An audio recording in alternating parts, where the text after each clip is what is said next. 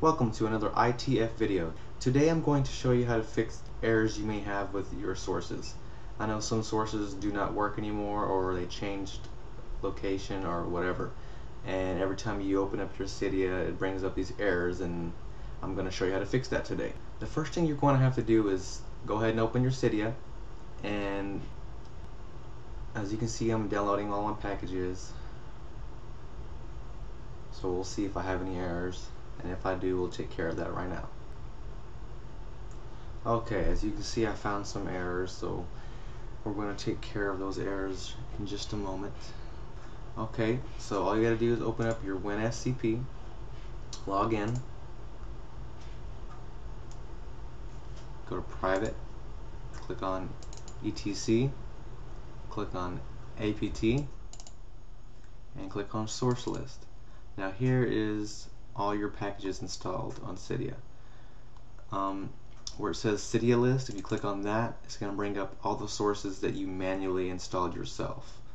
If you're having problems with some of those, which I am, you can take care of those right now. So I'm going to go ahead and remove the ones that I'm having problems with.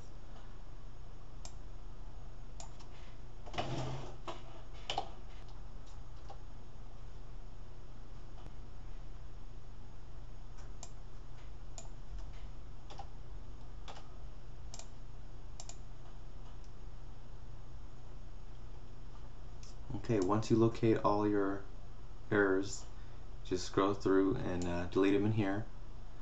The reason why you have to do it this way is because if you go to Cydia, I'm going to go ahead and show you right now.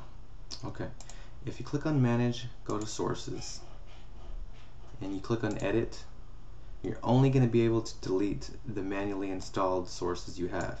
The installed packages you cannot erase, you can't remove from here. That's why we need to use the WinSCP to remove them.